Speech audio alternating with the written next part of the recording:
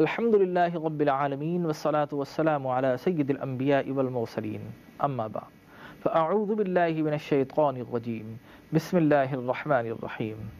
Dear and respected viewers, Assalamu alaikum wa rahmatullahi wa barakatuh. Dear, you are watching your favorite program Iqra, and I am your host Dr. Jameel Rathore. In this particular religious Quranic program, we teach our viewers how to recite Holy Quran with proper pronunciation and accurate accent. So according to the format and discipline of our program, first we shall give you the recitation of holy verses. And our today's program consists of verse number 33 to 36 of Surah Fatir of the 22nd part of Al-Quran. And you are requested to listen to these verses according to the teaching of the Quran, in which Allah subhanahu wa ta'ala says, when Quran is recited, hear it properly, attentively, and be silent, so that you may have mercy. So let us listen to these verses respectfully by Qari Ghulam Hassan Al-Hasni. أعوذ بالله من الشيطان الرجيم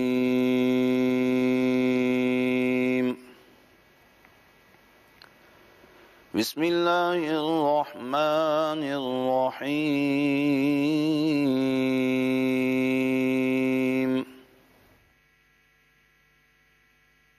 جنات عدن يدخلونها يحلون فيها من أساور من ذهب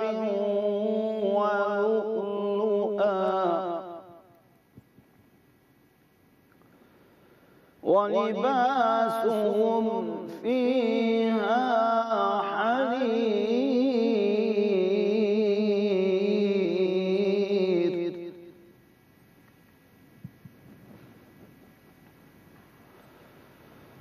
وقالوا الحمد لله الذي أذهب عنا الحزن إن ربنا لغفور شكور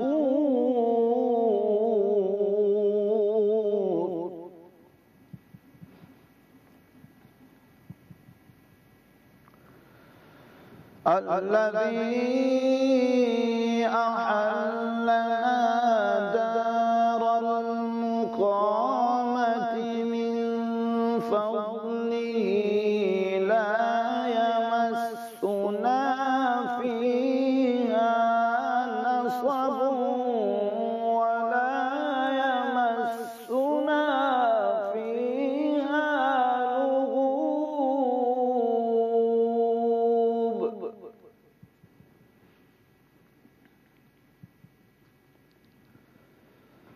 والذين كفروا لهم نار جهنم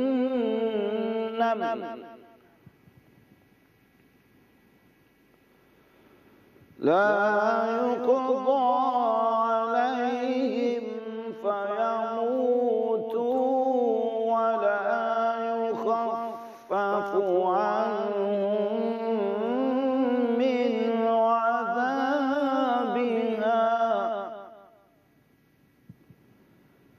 كذلك نجزي كل كفور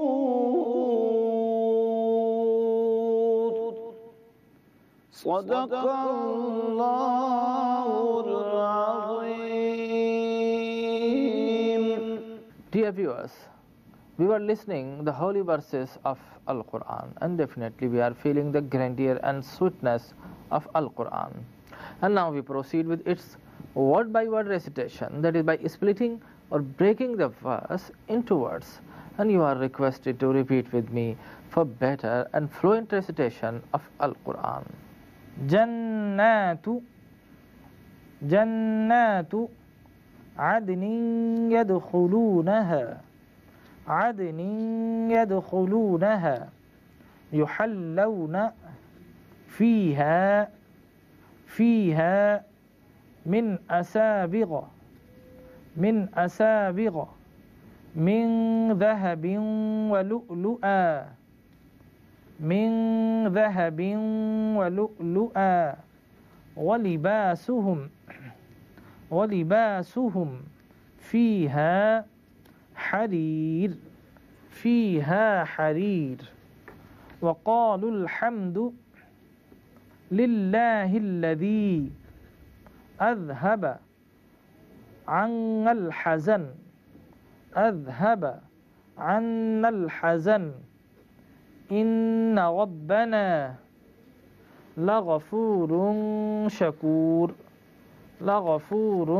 شكور الذي أحلنا دار المقامة من فضله لا يمسنا فيها نصب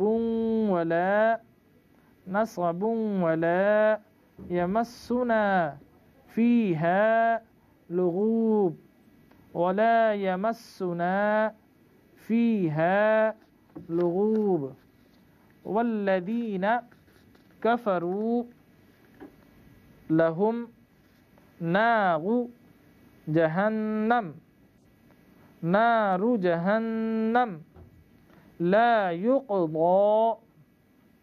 لا يقضى عليهم فيموتوا ولا يخفف عنهم من عذابها كذلك نجزي كل كفور. Dear viewers, the second segment of our program has completed. Now we come to the final and very, very important segment of our program, because in which we give you this lesson in several types. First we recite verse by verse, and these verses become prominent on your television screen. And then we translated or romanized these verses, particularly for those viewers who are unfamiliar with Arabic alphabet as compared to English alphabet. And this exercise is followed by Urdu English translation, and in the end, inshallah, we also give you the brief explanation of these holy verses. So keep on watching this program and stay with us for better and fluent recitation of Al-Quran, as well as the understanding of these holy verses of Al-Quran. جنات عدن يدخلونها يحلون فيها من أساور من ذهب ولؤلؤا ولباسهم فيها حرير.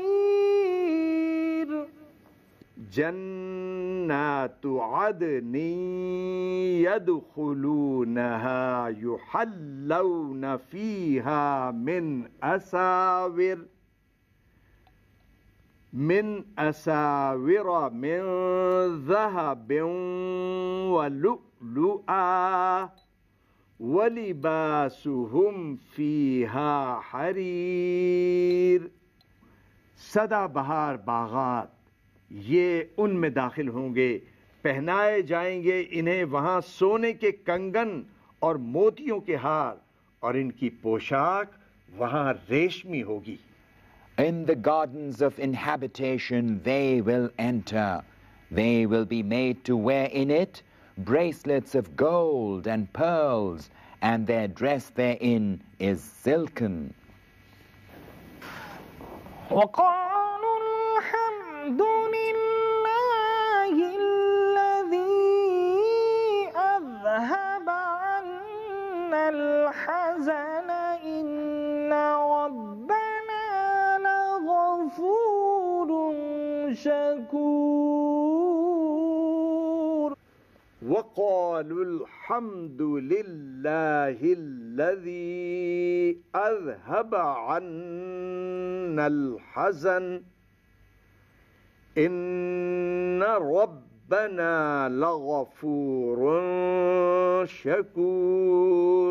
शुक्र नेमत के तौर पर कहेंगे सब सताइश सब तारीफें अल्लाह के लिए हैं जिसने दूर कर दिया हमसे गम व अंदो। यकीनन हमारा रब बहुत बख्शने वाला है, बड़ा कदरदान है। And they will say, all praise to Allah who has removed our grief. Undoubtedly, our Lord is forgiving, appreciating.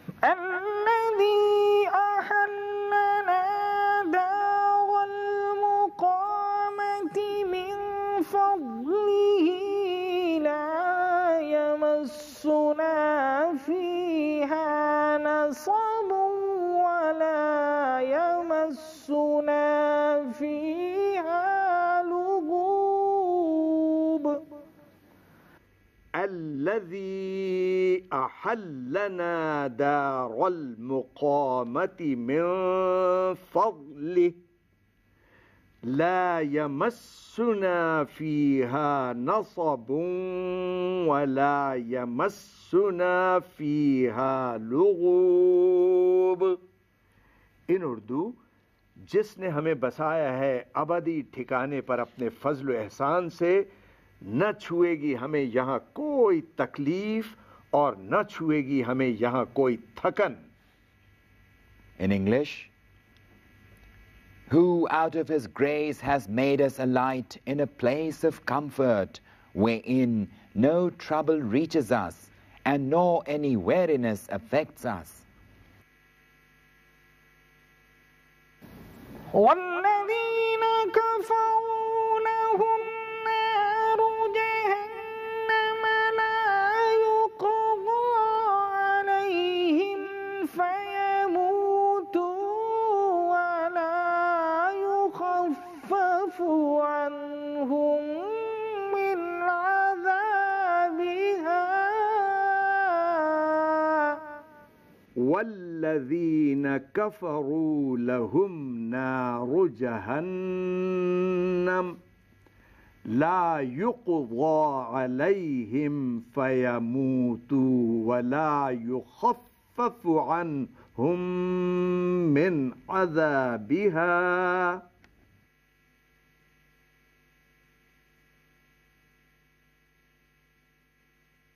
इन उर्दू, और जिन्होंने कुफ्र किया उनके लिए दोज़ख की आग तैयार है, न वहां उनकी क़ज़ा आएगी कि वो मर जाएं और न हल्का किया जाएगा उनसे दोज़ख का अज़ाब।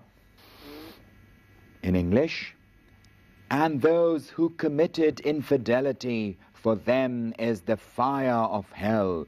Death will not be decreed for them, so that they may die, and nor will the torment thereof be lightened for them.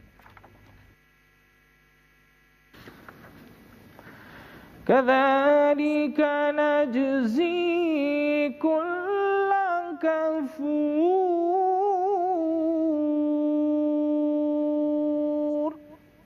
In Roman, كذلك نجزي كل كفور. In उर्दू, इसी तरह हम बदला देते हैं हर नाशुक्रगुजार को। In English, thus do we punish every ungrateful person.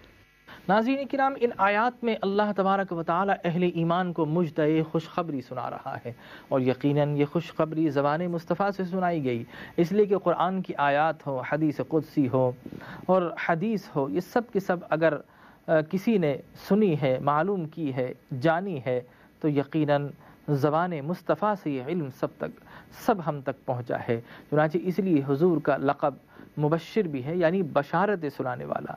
चुनांचे अल्लाह तबारक व तआला ने ये बशारतें लबे मुस्तफ़ा से हम तक पहुँचाई हैं कि लोगों, तुम अच्छे काम कर रहे हो, इन्फाक फ़ी सबीलिल्लाह कर रहे हो, अल्लाह की राह में ख़र्च कर रहे हो, कुरान में गौर व फ़िक्र कर रहे हो, कुरान को पढ़ रहे हो, उसकी आयत पर ईमान ला रहे हो।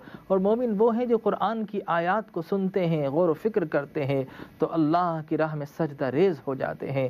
ततजाफ़ा जुनूबुहुम अनिल मदाजिअ यदऊन रब्बहुम खौफन व तमआ, जो चलते फिरते उठते बैठते हर पहलू से अपने रब को याद करते हैं, खौफ और तमा की दरमियानी कैफियत में।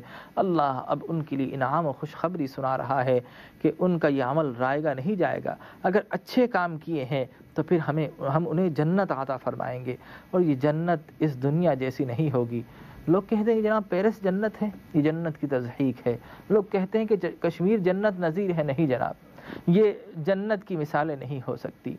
ये सब समझाने के लिए मिसालें ज़रूर हैं कि जनाब वो वादी बिल्कुल जन्नत जैसी होगी, लेकिन नहीं जनाब, जन्नत तो बड़ी आला चीज़ है, जन्नत तो बड़ी अरफा चीज़ है। जन्नत में ऐसी ऐसी चीज़ें होंगी, अल्लाह तबारक व तआला कीमती पोशाक पहनाएगा। अब ये मिसालें जो दी जाती हैं इंसान को समझाने के लिए, अगर इंसान के जहन से बियॉन्ड कोई एग्जाम्पल दी जाए समझ नहीं सकेगा। इसलिए अल्लाह फरमाता है इन्नल्लाह ला यस्तही अन यضرब मसलन मा बऊदा, कि हम मिसाल देते हैं तुम्हें समझाने के लिए, चाहे वो मच्छर ही की क्यों ना दें, तुम्हारी सराउंडिंग्स की मिसाल देंगे समझ में आएगी। अगर कोई कहे कि जनाब फ़ला मकाम पर कोई ऐसी चीज़ है जिसकी शक्ल आपने नहीं देखी, नाम नहीं सुना, तो आपको बताना ऐसे कोई फ़ायदा नहीं होगा, वो जान ही नहीं सकेगा। लिहाजा जानी हुई चीज़ों की एग्जाम्पल देंगे फिर समझ में आया करती है। कोई कहे कि जनाब फ़ला शख्स बहुत अच्छा है, तो बताएगा आँखें उसकी उस जैसी हैं, नाक उस जैसा है, बात समझ में आ जाएगी। बेआईनी इसी तरह अल्लाह तबारक व तआला फरमाता है कि कल जन्नत में कीमती पोशाक पहनाई जाएगी, वहाँ पर सोने के कंगन पहनाए जाएंगे, अजीम शान गाव तकिए लगे होंगे। लेकिन इससे मत समझिए कि हमारे जैसे दुनिया में जो बनाए जाते हैं, जो बड़े अच्छे अच्छे बेड बनाए जा रहे हैं, वाटर बेड बनाए जा रहे हैं, बाथ बनाए जा रहे हैं, टर्किश बाथ है, और बहुत से जनाब हीट के बात हैं, बहुत से ऐसे हैं स्मोक बात हैं जो धुएं से ये सारी की सारी सफाई करते। ये सारे के सारे हेज हैं, ये फ़कत एग्ज़ाम्पल है। वहाँ जन्नत की जो चीज़ें होंगी इन सब से बड़ी आला व अरफा हुआ करती हैं। ये अहले ईमान को खुशखबरी है। उसके बाद कुफ़ार का तज़किरा किया जा रहा है कि वो जब दोज़ख में पहुँच जाएंगे, जलेंगे, इस दुनिया की सारी आग भी हो जाए तो उसका मुकाबला नहीं कर सकती, उसके एक शोले का मुकाबला नहीं कर सकती। वहाँ पर जब उन्हें जलाया जाएगा तो वो कहेंगे अल्लाह दोबारा दुनिया में भेज दे, अल्लाह तबारक व तआला दोबारा एक मौका अता फरमा दे। अल्लाह फरमाएगा नहीं, अब ये अबदी ज़िंदगी है, ना ख़त्म होने वाली ज़िंदगी है, अब यहीं पर सड़ते रहो, अब यहाँ पर क़ज़ा तब्दील नहीं हो सकती, यहाँ पर अब तुम्हें मौत नहीं आएगी। बल्कि इसलिए कि बहुत से ऐसे होंगे कि अल्लाह मौत ही आ जाए। जिस तरह दुनिया में हम देखते हैं कोई बहुत ज़्यादा बीमार है, लाग़र है, कमज़ोर है, हम कहते हैं अल्लाह बड़ी मुश्किल में इसे मौत दे दे। दुनिया में तो मुमकिन है, लेकिन वहाँ पर ऐसा नहीं होगा, जल रहे होंगे, कट रहे होंगे। कोई ये कहे कि अल्लाह देखो ये दोज़खी कितना जल रहा है, परेशान है, इसे मौत दे दे। वहाँ पर मौत नहीं आएगी, वो अबदी ज़िंदगी होगी। अब हमें फ़ैसला करना है कि उस अबदी ज़िंदगी के लिए हमने क्या तैयारी की है। आया हमने जन्नत की तैयारी की है या दोज़ख की तैयारी की है, ये फ़ैसला कीजिए, सोचिए, समझिए और मुझे इजाज़त दीजिए। अल्लाह तबारक व तआला हम सब का हामी व नासिर हो। आमीन। व आखिर दावाना अनिल हम्दुलिल्लाहि रब्बिल आलमीन।